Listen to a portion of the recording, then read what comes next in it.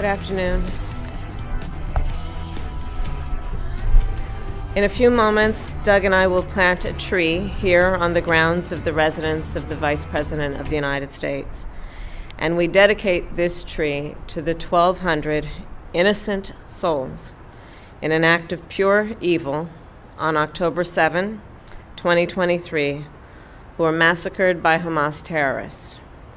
46 of our fellow Americans were killed in this brutal terrorist attack, including a singer from Missouri who died shielding her son from bullets, an academic and peace activist who studied in Seattle and who was the grandson of Holocaust survivors, and a dancer from California who was killed alongside her fiancé while attending the Nova Music Festival.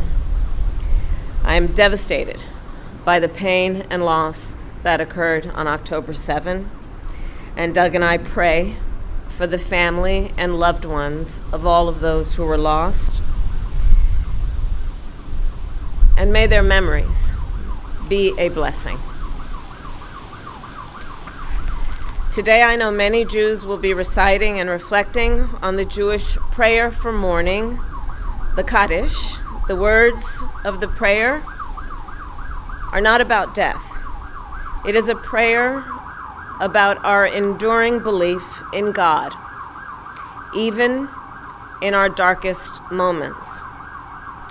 So as we reflect on the horrors of October 7, let us please be reminded that we cannot lose faith.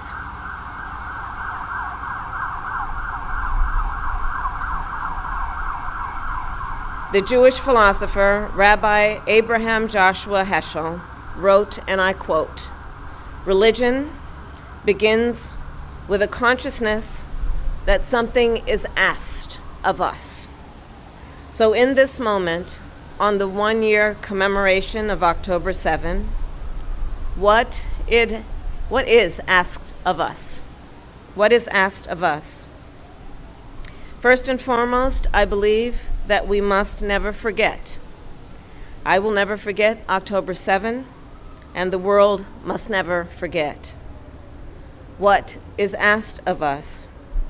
We must work to ensure nothing like the horrors of October 7 can ever happen again.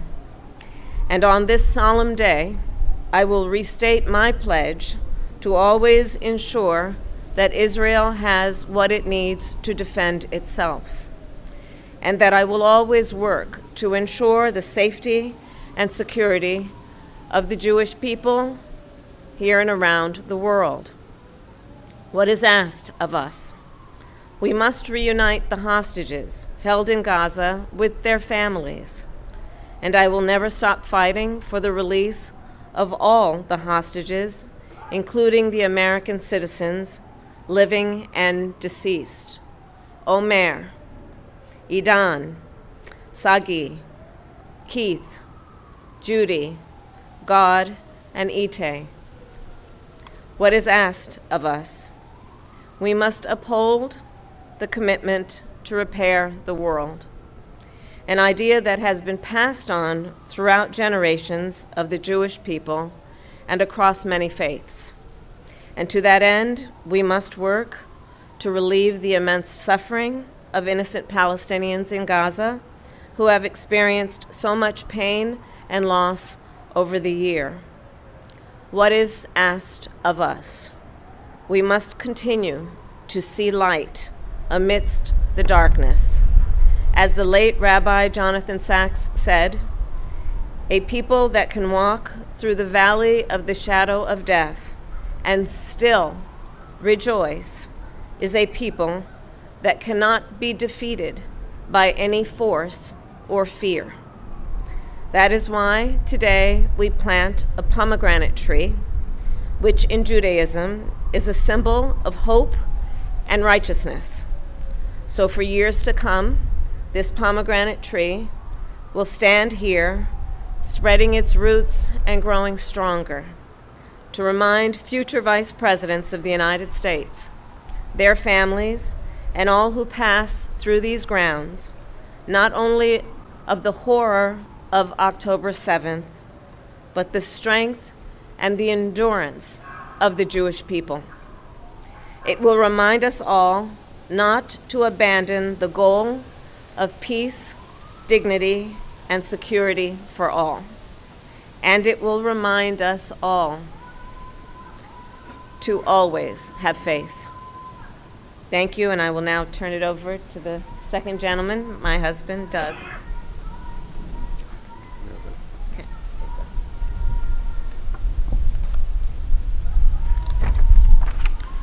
Thank you. As we gather here today on what was the deadliest day for Jewish people since the Holocaust, I am still filled with pain and despair. This is an incredibly challenging day for Jews around the world, myself included. October 7th hit us hard as a community. We are still hurting, and today feels just as raw as it did 1 year ago. What happened on October 7th is seared into our souls. I can't stop thinking about the hostages and their families and all of those we've lost over the past year. Earlier today, I attended AJC's National October 7th Memorial Commemoration at 6 and I recited a prayer for peace, that we all see the day soon when this war and bloodshed come to an end. As the first Jewish spouse of an American president or vice president, I take this role very seriously. Kamala is the one who encouraged me to use my platform I have to fight against anti-Semitism and hate. She's also the person who encouraged me to lean into my Jewish faith. When we first moved into this residence, we affixed a mezuzah on the doorpost with our family present. Now, as we prepare to leave a legacy of our time here, we plant this pomegranate tree to honor this solemn day and for the families who will come after us to enjoy. This is the first tree we've planted since we moved in here, and it'll be the first fruit tree ever planted by a second family at the residence. Colin and I are to continue a tradition with this symbolic meaning for every family that's lived here and who will live here. And it is especially meaningful to me that this property will now always commemorate the pain of the Jewish people, as well as the resilience and hope of the Jewish people. May the memory of those we've lost be a blessing. Thank you.